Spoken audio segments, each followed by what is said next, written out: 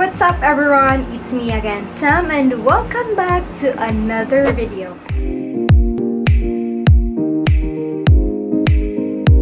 This video is actually requested by the hubs. It keeps on pushing me to do some informational or educational video like this one. So before anything else, disclaimer lang, everything that I will be sharing today is what I have learned from my previous seminars and conferences. So I will be sharing with you about the most common misconceptions or the most common things that we misunderstood about rabies. So of course, if you're interested, just keep on watching.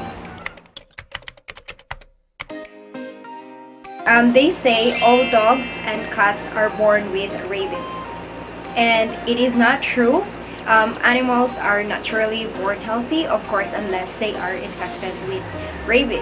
Advisable to take good care of your dogs and don't let them stray, because most carriers of rabies are the stray dogs. Usually kasi nakukuha nila yan from dirt or anywhere or from a rabbit. Hayaan mo siyang palagi lumalabas at meron siya nakitang dog na infected ng rabies, at then for example mag-away sila at nakagat yung aso mo, so possible transfer yung rabies from that animal dog or ma-infect yung dog mo if not vaccinated. Take good care of your dogs and don't let them stray, have them vaccinated. Second one, rabies in puppies and kittens are more deadly. No matter what age group they belong, rabies is deadly.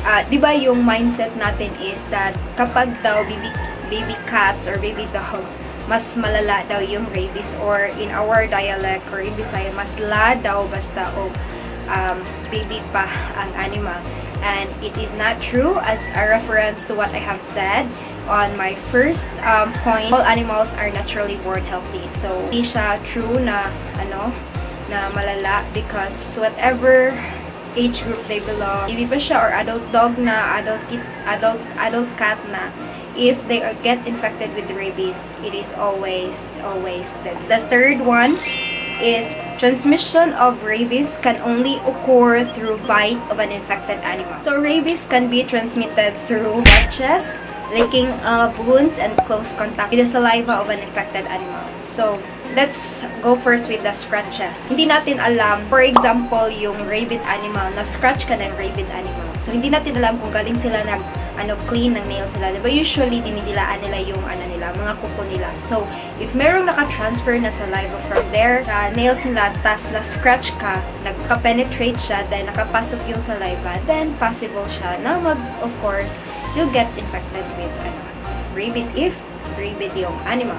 And then for the licking on close contact with the saliva is if you have existing or open wounds, nasugat lang kayo from any other source, hindi yung sa animals, nasugat kayo, meron na kayong existing wound, and then nadilaan yun ng rabid animal, or nadilaan nila or nalagyan ng laway nila, yes, it could cause or na ma-infect ka or ma-transfer yung rabies. I just want to clarify this misconception also that yung dog daw or yung cat is meron na rabies ever since. Then namamatay daw sila pag nakakagat kasi nagtra-transfer yung rabies. So true, nagtra-transfer yung rabies, but it's not true yung whole belief natin, kasi the dog that is infected with rabies or the rabid animal will eventually die within 14 days if nakuha nila yung infection.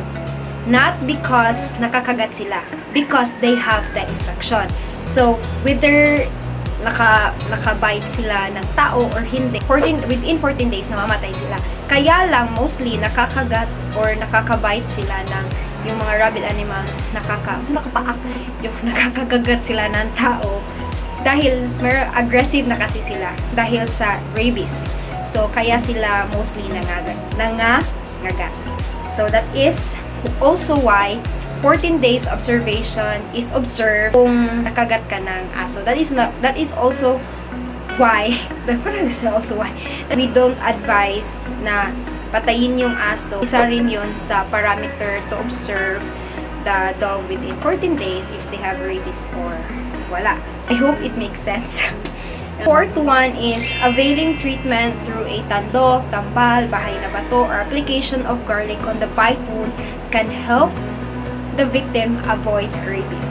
I guess some of you might disagree with this one, but I would like to explain you the reason or some aspects why it is not advisable. So first is yung tandok, bahay na bato, or any other type of traditional parang treatment of rabies is not advisable. Kung sa Bisaya, it's sangra. It's not advisable because, di ba magsusugat ka niyan? I don't know asan na part sa body, but di ba basta magsusugat sila.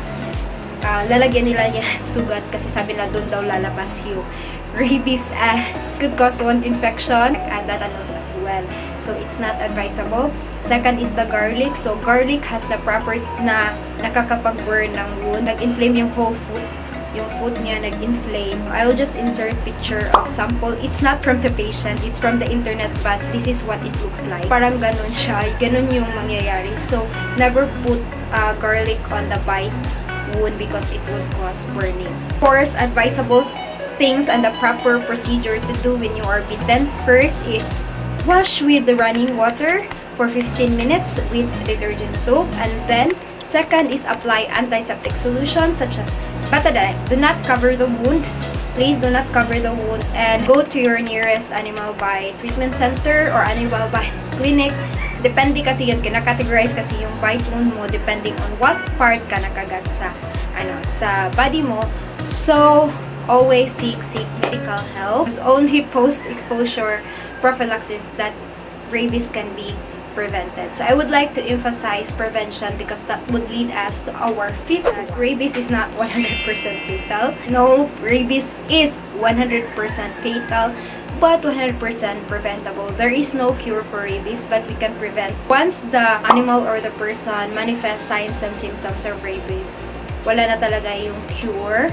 And for dogs, they will die 14 days, within 14 days. For the human, usually mag-manifest yung symptoms sa years after years. But once they have the symptoms, there is no cure. So, kawawa talaga yung person pag nakakaha. Most important thing to do is have your dogs vaccinated. Take good care of them. That is being a responsible pet owner. And of course, always remember to have your dog vaccinated yearly. That is an updated vaccination of the dog, and we are very lucky that our local government is giving free rabies vaccination sa dog. You're gonna ask me if there is a human-to-human transmission. Yes, there is a human-to-human transmission provided that the human is infected with rabies. So once the human is infected with rabies, meron na siyang signs and symptoms of rabies at nakakagat siya ng tao, so possible na ma-infected din yung human na yun. Pero if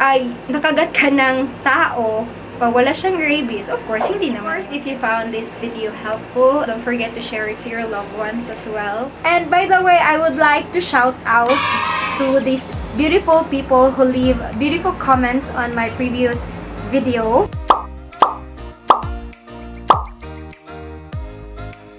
Thank you so much for leaving beautiful comments and for watching my videos. It really means a lot to me. Thank you so much. Please don't forget to leave love, leave a comment below. Don't forget to like and subscribe. And of course, follow me on my social media accounts. Sure. Bye! See you on my next one.